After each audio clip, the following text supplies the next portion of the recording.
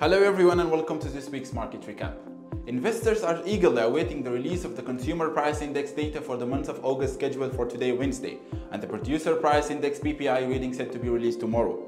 These releases will be crucial in measuring interest rate expectations ahead of the Federal Reserve meeting on September 20. US indices closed collectively lower on Tuesday, pressured by Apple's stock and mounting concerns about the impact of high oil prices on inflation data.